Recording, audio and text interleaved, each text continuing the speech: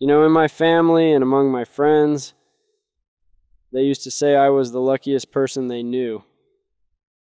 Now, I'm not too sure about that, but I've got to admit, I've had my fair share of luck in this lifetime.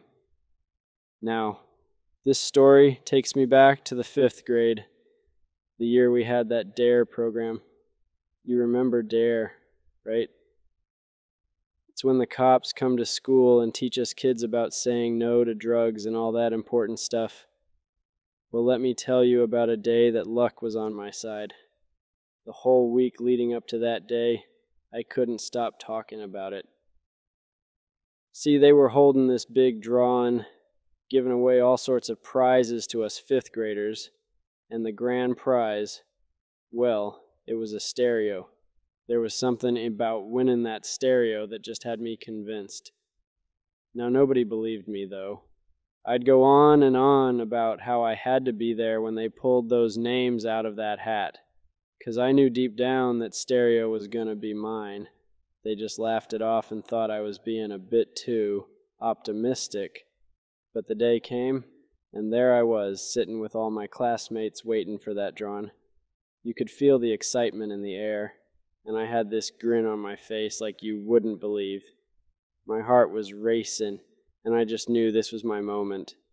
The teacher started pulling names, and one by one, they called out winners for the smaller prizes.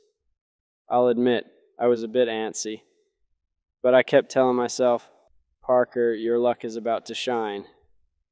And then it happened. They reached into that hat, pulled out a name, and I swear, it felt like time slowed down. I heard him say, "The winner of the grand prize stereo is..." And there it was, like a melody from the heavens. Parker Palmer!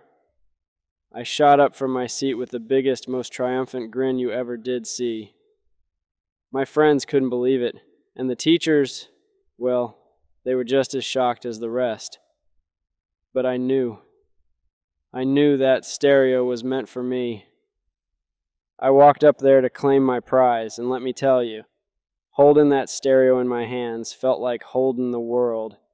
I was on cloud 9, basking in the glory of my own luck. So you see, whether it was a stroke of good fortune or just sheer luck, that day I proved to 'em all that sometimes you've just got to believe in your luck and go for it.